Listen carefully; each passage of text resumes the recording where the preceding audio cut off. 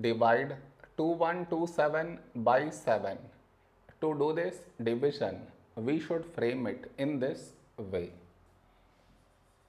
2127 here,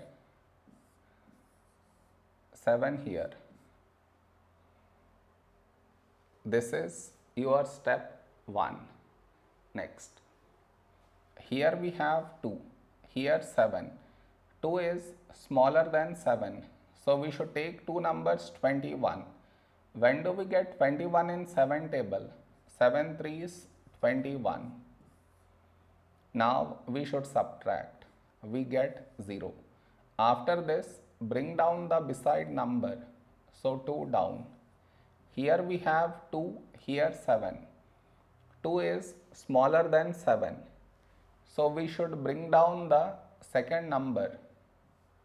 And the rule to bring down second number is put 0 here, then only we can bring down this number.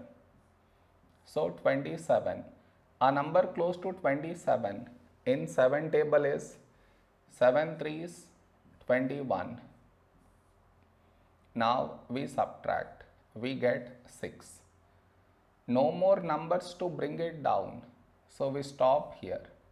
This is our remainder. This is our quotient.